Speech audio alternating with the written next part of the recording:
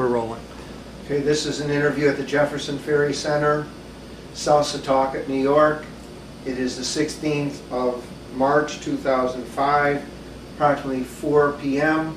Interviewers are Wayne Clark and Mike Russert. Could you give me your full name, date of birth, and place of birth, please? John Petsche, 9/9/19, Brooklyn, New York. Okay. What was your educational background prior to entering the service? I was a high school graduate. Okay. Do you remember where you were and how you heard about Pearl Harbor? Yes. I was in the Army at Texas, and we had gone on a field trip to Causeway Caverns. Mm-hmm.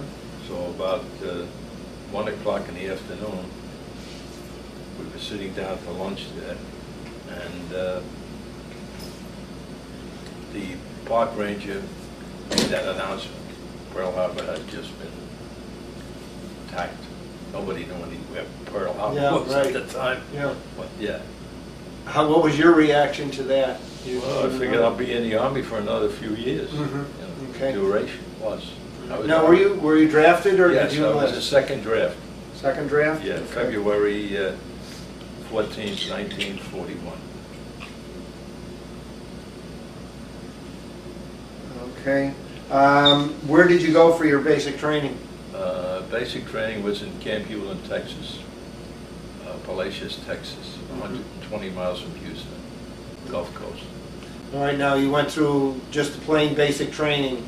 Then At I that went time. to medical school, Okay. medical technician school. Oh, did you go to that right away, or did No, you do the... about 10 months later, right before I was Okay. supposed to get out. All right, now the basic training that you took in Texas, did you use the 1903s? Or? No, in the medical corps, you don't use any... Okay, well, I thought with basic... Right. Uh-huh, Yeah. okay. Yeah. All right, so what kind of specialized training did you get to be in the medical corps? Medical technician. Okay, That what was my rating. what kind of specialized training did they Well, give we you? worked in a hospital office. We had a Mhm. station hospital. Were you trained as a medic Yes. initially? Right. And whereabouts was the school for that? Was up in El Paso, William Beaumont General Hospital. Okay. All right. Was there an Army base near there? Or? Right. Right across the way was I think the 7th Cavalry. Oh, okay. Fort Bliss. Okay. Fort Bliss? Yep. No, outside El Paso. Okay. All right, so how much specialized medical training did you receive then? You said 10 months? Well, we worked in the hospital I worked there for about 9 months, and then I went up to school. It was about a little better than a month. Then the war was declared, and they pulled us out of there. Went back. We were getting ready to go overseas. One of the first stops was to go over. It was the 98th Infantry. Now, in the medical corps, did you have guys that were like conscientious objectors? No, or? no. Most of them had been draftees. Okay. You know, because it was 1941. Okay. No, I don't think there were any conscientious objectors in our outfit. I don't know. So where did you went from Texas to where then? To San Francisco. Or did you go by ship right from Texas? No, Or no, we took the railroad.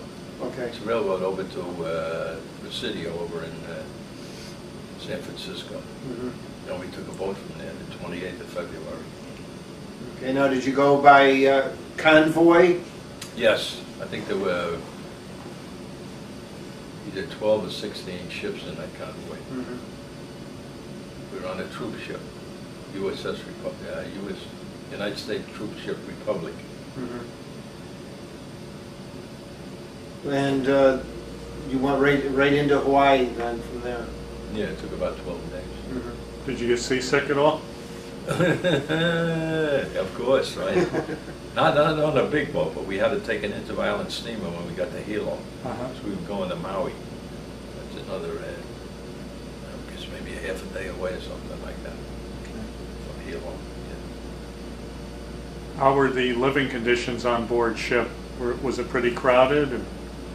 The Navy, I guess, ran it. Yeah, oh yeah, they had, I think, about 4,000 troops in there, yeah. It was a big ship, yeah. Now, when you ended up in Hawaii, where did you go and what kind of hospital did you work in there? Well, we went up to a place called Makawao at Maui, and we set up a hospital, a 22nd Station Hospital. We stayed there for 2.5 years. And then in October of '44, we went over to Oahu, right outside of Wheeler Field. Set up another, there was a hospital there that we took over. Now, the one you initially set up, Yeah. was that a building or were there tents or? In Texas, we were in tents, Mhm. but then when we got over there, they built barracks. Oh, okay. Yeah, barracks. Mhm. What was the equipment like that you had in your hospital? Was it pretty up to yeah. date? Oh, yeah. Mhm. I Now, would what say kind of- similar to a MASH outfit, only we didn't move. We could have moved undercover, but they never left. They stayed there, so we went over to Hawaii. Okay, what kind of people did you handle when they came into you? Were they accidents or? Right, and we took care of the 4th Marine Division when they came back from Saipan and that. So you had a lot of wounded Yeah, troops. yeah, we got some. The real serious patients went back to the States, I guess. Uh-huh. California. Yeah, we got some. Now, did you work in the operating room? No, or? no, I didn't know. I worked in the registrar's office. Okay. Now, you said in this form that you filled out that Yeah. one of the things that you had come in was an training accident with the 22nd Marine Division. Right. Could you tell us about that? What happened? I think somebody had lobbed a shell in there or something. Their own outfit, one of those. And, This was a quite training accident. Yeah, yeah. They Uh-huh. brought them all in. There was about maybe 15 to 20 who were killed outright, I guess, and the others were kept in the hospital to be taken care of, recuperated, taken care of, yes. Now, did you work under doctors? Yeah, we had doctors are all the medical. They're all medical officers, and they do the hospital work, and then you have what they call medical administrative assistants. Like they just do the administrative. They're not doctors. Mostly lieutenants and captains. Did you have a lot of nurses or? Yeah, we had nurses. Yeah, we had about 50 nurses. Uh-huh. Did you have like enlisted WACs also? No, there were no WACs here. I didn't see WACs till I got back to the States. Yeah, I guess they kept them mostly over here. They sent them to Europe, I don't know. So how many you were in the, you call it the 22nd Station Hospital. How many were in that unit? About 250. How many of them were doctors? Well, the doctor, I'm just counting enlisted personnel. Doctors, I guess they had about maybe 20 or 30. Something like that. Were the enlisted allowed to fraternize with, like, say, the nurses? Or? No. That's supposedly against Army regulations. Uh-huh. You know how many nurses there were approximately? I'd say a good 20 or 25. So even though it was against the regulations, nothing went on like that? No, not like they see on television, that bad stuff. No, forget it. No, it was kept fairly well, I would say. Okay. The doctors, well, they could fraternize with the nurses.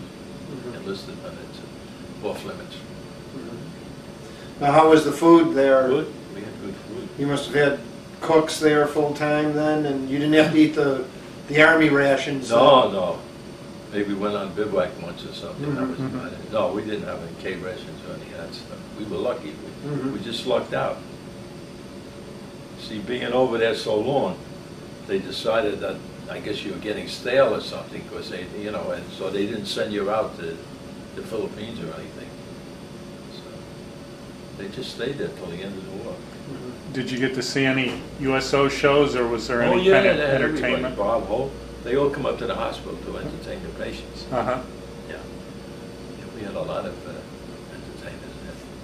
Could you name some of the ones besides Bob Hope that you saw? Joey Brown, you all remember him? Yeah. And a lot of them. I can't even remember half of them. Mhm.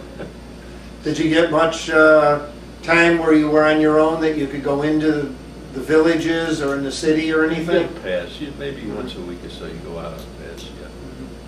Did you ever go into Pearl Harbor? Yeah. What did you think of when you saw what had it? Well, it was almost all over by Right. then. Yeah. Yeah. We were only about 7 miles from Pearl City, Mhm. and the only thing there, I guess, was the Pennsylvania, right? The Arizona that was The Arizona, yeah. the Arizona is the one that they're looking at now. Yeah. So most of the damage was pretty well cleaned up by the time you Right. went Yeah. there. Yeah, because we went over in October of '44. Mhm.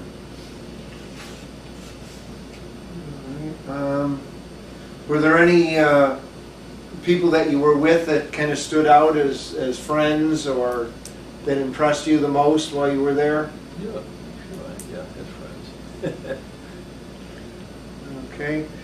Were you there when the atomic bombs were dropped? No, I wasn't. I was discharged in May of 1945. Oh, yes, okay, I see that, yeah. The bomb came later. Whereabouts were you when you heard about the death of President Roosevelt? I guess that happened in April.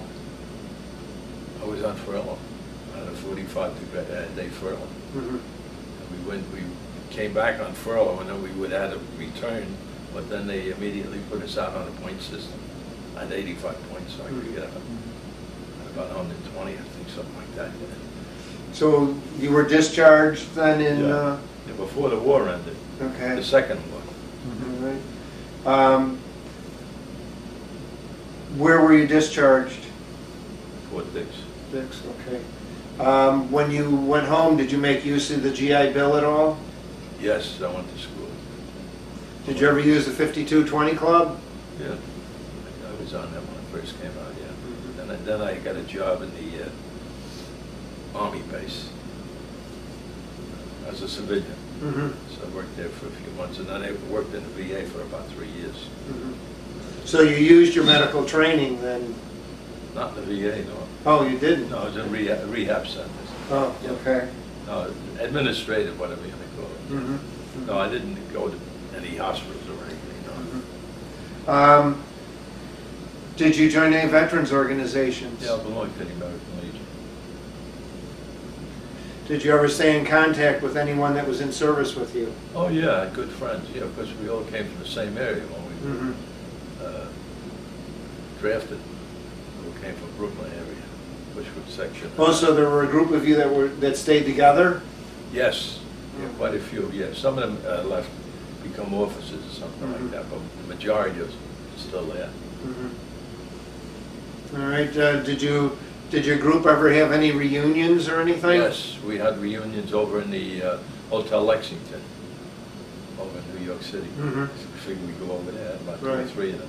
Then everybody started to move away. Mhm. Nobody left in Brooklyn. They Yeah. all came out here. Yeah. I went to Hempstead for 42 years. Mhm.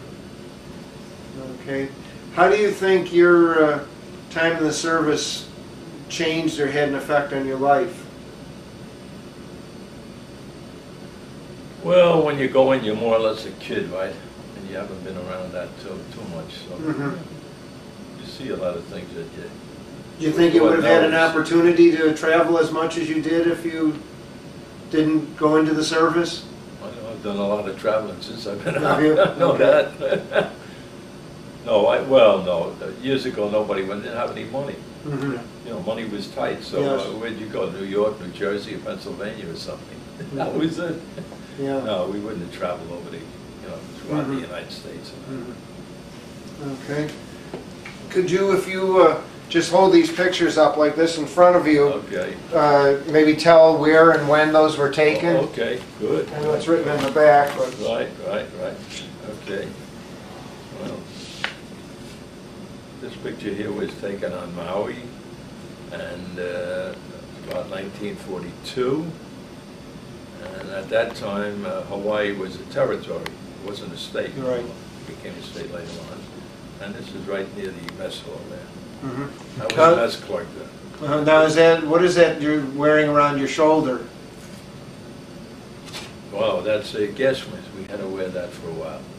Because they, up until June of 1942, that's when, things started to ease up a little bit. Right. Before that, when you went on Petsche, you had to wear a helmet and gas mask. Okay, and what's that other picture you have? The other picture here, I guess, is when I'm on furlough. Not furlough, I should say, leave downtown Maui. You'll get out maybe once a week, a couple hours, that's all. With the strict blackout, and you had to be home at 5 o'clock or something like that. Okay. Okay, well, thank you very much for your interview.